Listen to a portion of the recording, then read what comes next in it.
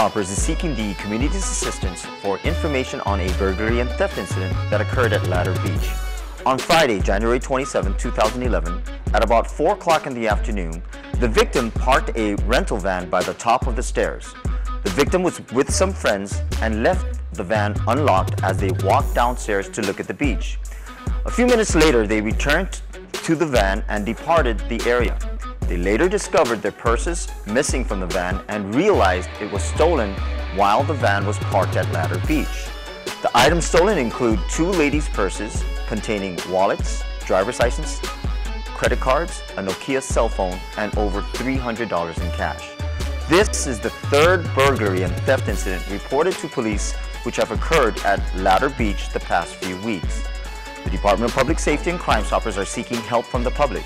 Please contact the Crime Stoppers hotline at 234-7272 should you want to remain anonymous, or use our website at nmicrimestoppers.com.